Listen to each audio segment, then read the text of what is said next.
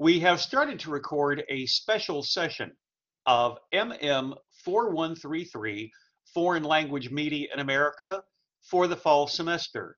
This is a Friday, October 28 research data special edition of the course. The reason that I wanted to do this is to make certain that for two students who have not been here, one because of major surgery, and the other because she is in Florida for a Walt Disney World internship, that they can see in real time, as well as the rest of you, what's going to be taking place for the rest of the semester, in addition to examining some of the work that you have done for media presentations 1 and 2, and also double checking the syllabus for information, and also double checking all of the addresses. But because there have been some issues with Blackboard file extensions this week, I am going to stay on my Google Docs account instead of trying to go to my other social media feeds or my webcam, because there have been some issues going from one different visual to another. So I'm going to play it safe and stay right here. Let's scroll through some of the work that you have done with your first media presentation, which was International Media Image. These go back all the way to fall of 2012. We'll take a look at as many of these as possible from top to bottom from the fall semester of 2022, keeping in mind there are some of you in this class, Jonathan, Haley, and Kalijah, who are producing all of your works on Canva, making them available on websites. So I'm going to be focusing exclusively on Microsoft PowerPoint or Google Slides presentations that have been produced, sent to my Yahoo account, my email address, and then posted on my website. So this is Taylor, who is in Florida right now for the Walt Disney internship. We will take a look at her international media image of GQ Korea, scrolling from top to bottom. We're not going to be clicking on the interactivity because they all, as you're well aware from other courses that I taught during the pandemic, open in a different window. And with some of the challenges Blackboard has faced this week with the interactivity, I don't want to leave Google Docs. But this is what she did, looking at how GQ Korea is catering to its particular clientele. 9 slides, design consistency all the way through, including lots of links showing how the publication is not only adapting to a Korean audience, in this case primarily South Korea, but what it is doing to cater to an English-speaking or an American audience. Moving on, next door, also from fall of 22, this is Lauren Singletary and Hulu Japan. We talked about this in class. I also sent this out as an example of a shout out on my social media. How is Hulu Japan different than Hulu in the United States or anywhere across the world? How you can watch this particular service in the United States, what some of the compatible devices are, what the social media feeds are. And as you're well aware, in many countries of the world, there are going to be social media outlets that we're not aware of, and that's something possibly Lauren could examine for a future wildcard paper or media presentation on social media, which is going to be coming up soon. Continuing down the list, focusing on fall 2022 projects that have been sent to me. This is Gwen Gunnels. Like Taylor, she has been out for a while, in Gwen's case, recovering from major surgery. She looked at the Florentine, an English-speaking publication produced in Italy from 2005. She, Lauren, many of you are very creative when it comes to design consistency. The magazine itself, the consistent look of how her slides are with the font styles and font colors for the headlines and the text. Everything is quite specific, and as we often do, give it one more look from the bottom to the top.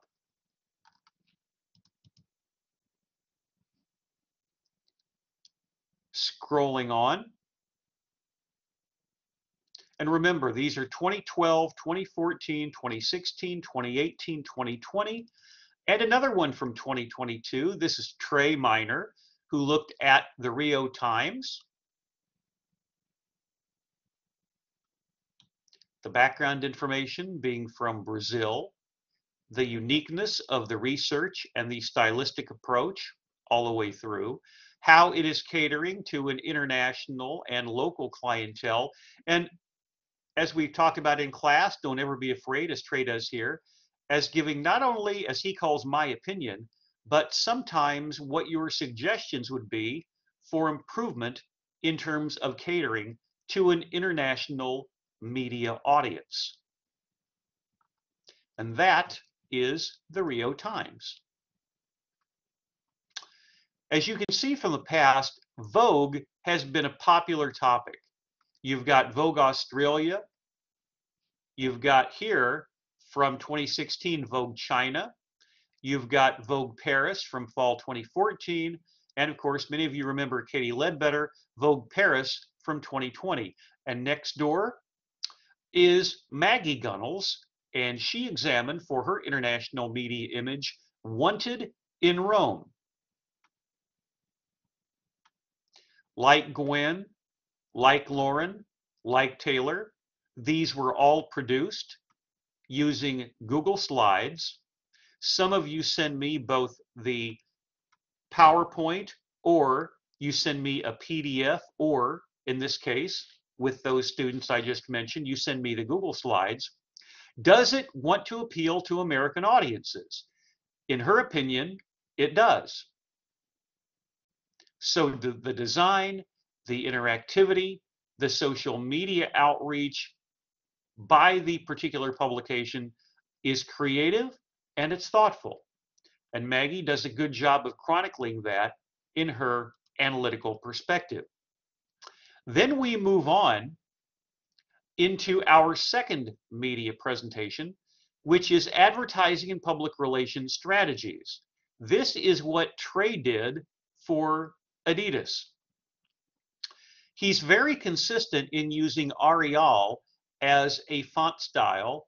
And I think what all of you need to remember is whenever you have slides that feature photos or graphics, try to work your way around with the topic, the font style for the title, the font style, the title for the bottom, with your name, the course, and when it was taught. In the case of Adidas, he again uses the Arial font style with italics as it was translated by my computer whenever I took it from the download from his PowerPoint, because that's what he still uses. Also, for the bullet points, everything that you do, double check to make certain that if it needs it, that you put shade around all of the text for the bullet points and all of the text for the headlines, and also double check to make sure that you've got a minimum of 1.0 spacing so nothing's going to call attention to itself. And as you can see, all of the links to the interactivity work. We talked about this slide in class. What has been done for the products and target market slide? No transparency for the photo, taking the headline, putting it over on the right-hand side in the dead space in a larger font in italics, and then for the bullet points, putting it in a smaller font style in 1.0 spacing, again with shading, where it's not going to call attention to itself and the text is not going to be over the shoes. So everything complements each other for the text image balance.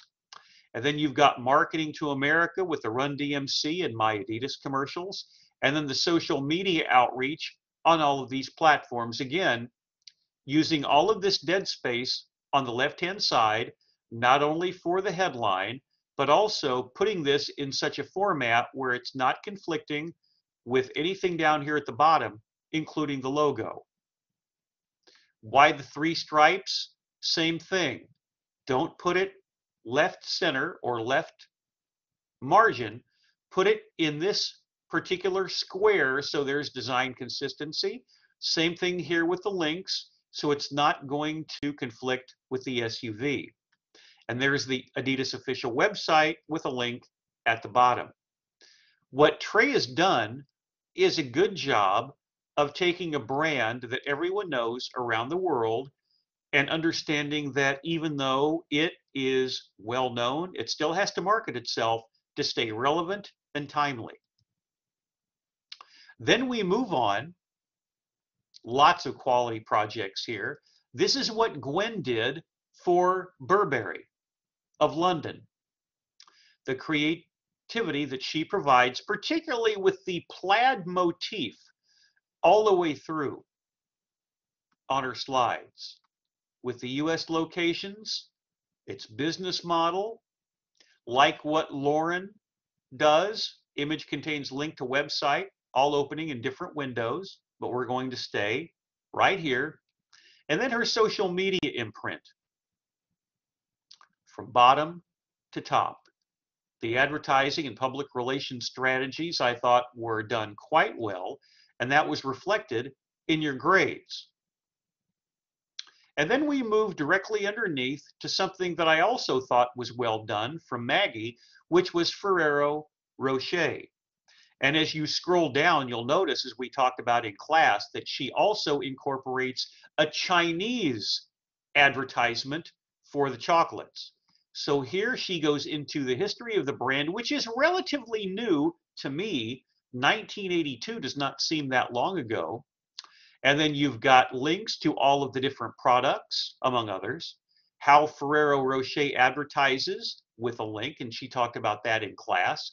There is the corporate website, and if you look closely, there are a number of American brands within the Ferrero Rocher family, including from left to right on top, Butterfinger, Crunch, Baby Ruth, Bueno, which we see in a lot of stores in the United States. And then you can see very clearly Nutella, and off to the side, Tic Tac. Some of the US brands with a link. And there are the Chinese commercial links with the American commercial. And the social media platform, Twitter, Facebook, Instagram, in reverse order on the slide. The chocolate color, the colors of Ferrero Rocher are cleverly put to use by Maggie on her media presentation. Quality global research. And then continuing down, we are going to get to different types of projects that were done in past years. But now that brings us to Neighborhood from Lauren, which was the first media presentation on advertising and public relations strategies that we were looking at. Founded in 1994. All of these links have been looked at in Overstreet 302. The catering, the coffee, catering to a specific demographic group, especially age-wise. The social media imprint for Instagram, Facebook, Twitter, and of course, the website itself. Very clever use of font style, font color, spacing, products. It has a professional look and global research perspective. And that brings us to something that I told Carlin in class I had never heard of, which was OnCloud, something that she uses, as well as apparently other members of the SAU volleyball team. But on the title slide, she's focusing on the advertising campaigns, and you've got her name, the course, and dated by the semester. She defines what OnCloud is in the clouds. Very good job. The target market for the brand, everything here, including the links, has been double checked for accuracy. All of her text and all of her headlines are in 1.0 spacing. And what I like here is not only do you have a YouTube link, but you also have dedicated to the run, running 2022, a spot here on the bottom right, and then table talk on the bottom left. In addition to Roger Federer, one different link, and then one to the Roger, which is his own brand of shoes. The On Cloud Instagram account with a link, and the conclusion where, as what we saw earlier with others with their closing suggestions, the company does a good job at marketing not only to their country, but in other countries also, featuring, of course, the brand and the unique look of the sole of the shoe. So those are some of the SAU media presentations, 1 and 2, that Fall 22 students have given me in this class for Google Slides or Microsoft PowerPoint. And we also have Taylor, which was sent to me recently, where she's looking at, of course, the South Korean manufacturer Samsung. In many living rooms across the United States and the world, with the quality of its televisions and many hotels globally. Links to Samsung Electronics, the popular products, the sales and statistics, how they are being used globally for advertising and for public relations, but especially its appeal to the global markets. And remember, with internet communication coming up in the spring of 2023, Samsung, among other brands, will be featured at the Consumer Electronics Show in Las Vegas. And there is how Samsung is collaborating with the South Korean group BTS. And remember, we saw similar projects to this a few minutes ago with BTS. The social media outreach, the overview, and what she thinks are the strong points of the brand globally when it is making an outreach, as you can see at the bottom, especially within the American market. The extensive research and preparation is obvious, which is vital to the growth of the company, as she quotes here, globally optimizing their practical approach to global marketing techniques. And then we go back up to the top. And I believe that brings us to the end of 2022 projects that have been produced and are available on the website. Now, those are everything other than Jonathan and Kalijah and Haley on Canva. Then we get into the third media presentation, moving down alphabetically to Beyond Yamaha, to social and mobile media, which we'll be looking at next. We've shown you a lot of these in class, how you can take a social media approach and do it by country, you can do it by channel, you can do it by a variety of methods, including if you wanted to look at the social media approach of an international social media company or a messaging app like Kakao Talk, which was produced by Jamia Evans, now a social media specialist for the city of Little Rock, in the fall semester of 2018. And considering this was 4 years ago, it holds up very well. Outstanding international research. And you can also tell with the merchandising or rebranding with all of the different social media accounts and the website going through the friends, major updating needed, which was her example of constructive criticism. The Kakao Talk link on Twitter, on Instagram, Facebook, YouTube, about the project itself, how the messaging app was created, and why it has become so popular as a multifaceted messaging app for all different kinds of things around the world as it was developed in South Korea.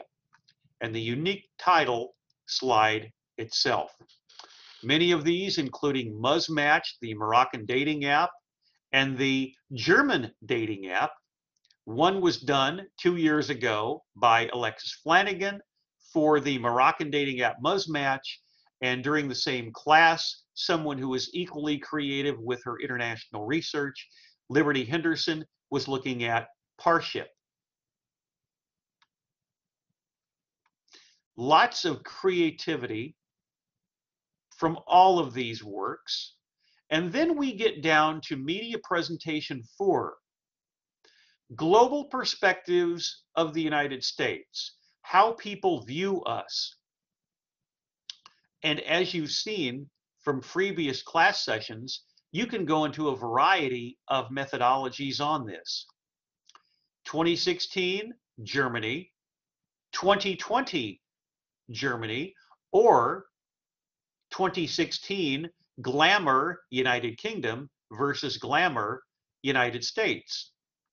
How they view us in other countries, you can take that approach. Ireland and Northern Ireland 6 years ago, 10 years ago, Israel, and then Kobe 4 years ago from Mexico, North Korea from 2018, North Korea 2014. If you want to look at it from different perspectives or you've got a different take on this, that's certainly okay as well. Here you've got stereotypes from China and Russia that Mackenzie Turner did 2 years ago. So like what we saw with social and mobile media from 2018 with Jamia Evans, and we went from top to bottom with her slide, now let's take a quick look at media presentation 4, international perspectives from Mackenzie Turner. Lots of links. How are we being viewed from both China and Russia? Now keep in mind, China and Russia, there's virtually no freedom in China. There's minimal freedom in Russia. Russia leaks like a sieve when it comes to social media. It's a little bit more locked up in Japan because it is intentional. The social media in Japan is intentionally built in such a way that it is more insular. How the Chinese see America, how the Chinese want individuals within that country to view us, oftentimes not very favorably. So from their perspective, we might be the bad guys, and we would think that's obviously silly as a Western democracy. What do Russians think? The stereotypes. And even in democracies, there will be stereotypes about the United States from television, from social media. But when you're looking at them from dictatorships or theocracies, the distortions are intentional with the misinformation and the disinformation. So she's looking at, from back to front, international relationships, stereotypes with a link, how Russia views America, Chinese, how China views America from a different perspective, bizarre things Americans do, the stereotypical American, from what perspective, what are the common stereotypes? And in this case, she's got 11 slides, but it's very well done. So just take a deep dive from now until the end of the semester into all of these media presentations, look at the titles and do something similar, or just run by me what you think would be appropriate. Before we had position paper websites on Google Blogger, this is what students would do going back 10 years. Perspectives of local news, position paper 1, which you're well aware of, position paper 2, radio, which you still do, position paper 3, authoritarian media, or position paper 4, the wild card. Now you're doing all of those subjects on websites. And down here all the way at the bottom, we've got exams from 2012 all the way until the midst of the pandemic in fall of 2020. Let me now go from bottom to top on Google Drive and show you everything that has been posted over the past 10 years in this course. It's not that way for all of my fall 2022 courses. There are some projects, for instance, in media and politics that have not been posted from Google Docs or from Microsoft PowerPoint. These are all of the links to your websites.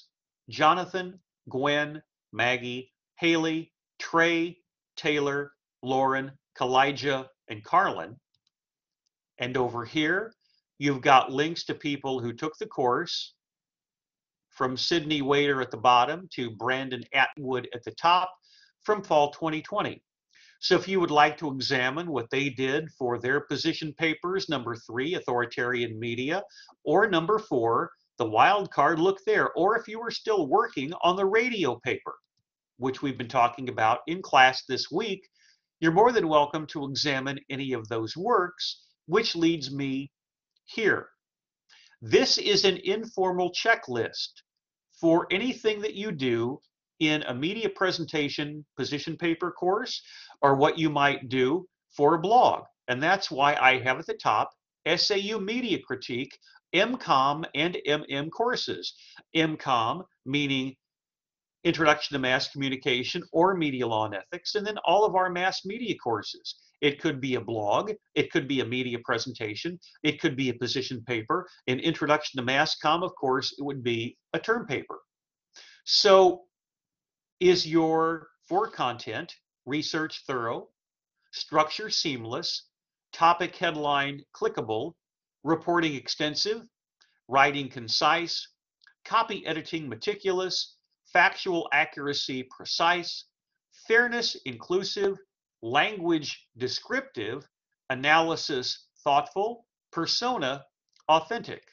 For your visuals, is your design uniform, template creative, font color shading readable, spelling grammar accurate, text image balance comparable, interactivity recurrent, navigation optimized, storytelling dynamic, social engagement shareable, mobile compatibility friendly, and aesthetics engaging? So if you're doing a blog or a media presentation or a position paper or a term paper, because some people will take Intro to Mass Communication and another course at the same time, think about all of these elements in relation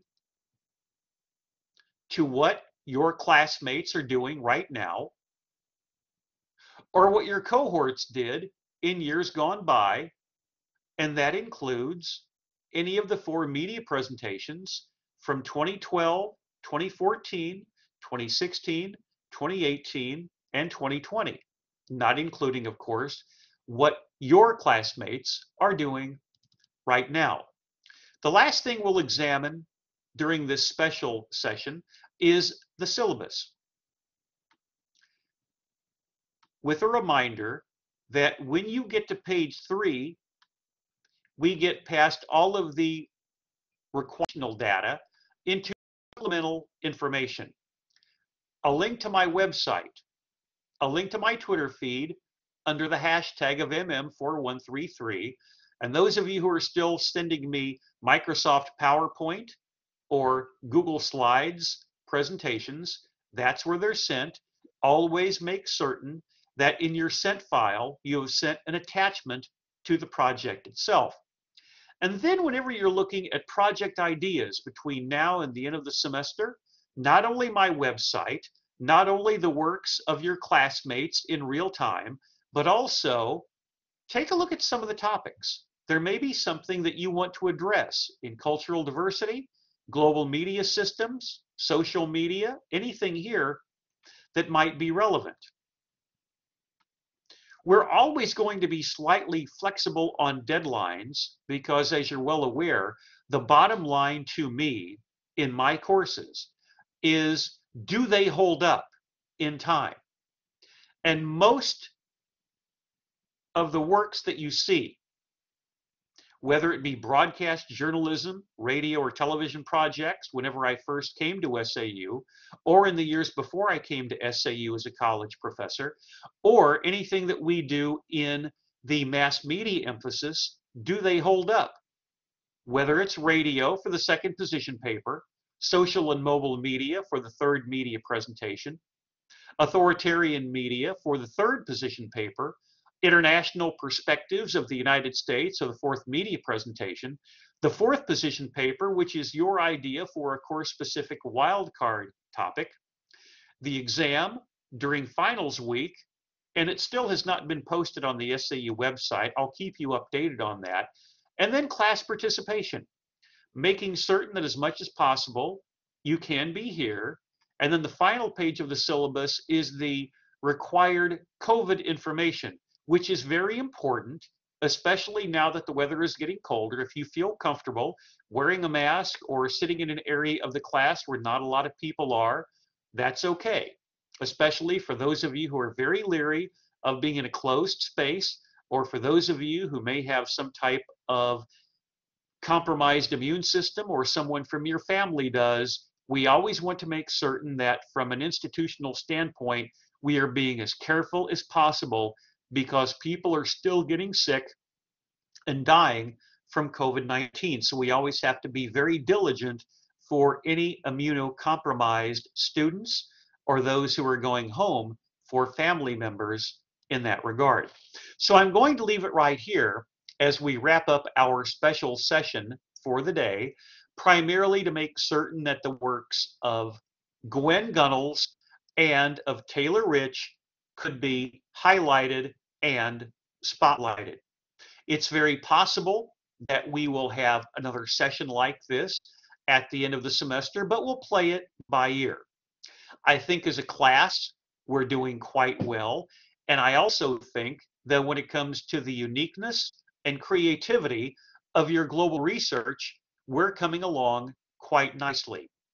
But when it comes to a media presentation or a position paper or your global research, always remember that the website, your classmates' works, my website, and Twitter are the best ways to do your overall research for projects, whether it be for me or for someone else. Bookmark this material in real time, whether it be from a website, something that you see on your phone, or a word or a phrase that may not necessarily come back to your memory, either as a topic for a headline in a media presentation, or the jumping off point for a paper that you might write on the blog. So that's going to conclude this special session of MM 4133, Foreign Language Media in America research session for the fall semester. We will continue in the classroom on Monday, which is October 31st. And that concludes the recording session for today. And when we return on Halloween in the classroom, we will resume research and presentations for position paper 2, which is radio, and media presentation 3, social and mobile media. So good luck with your upcoming research.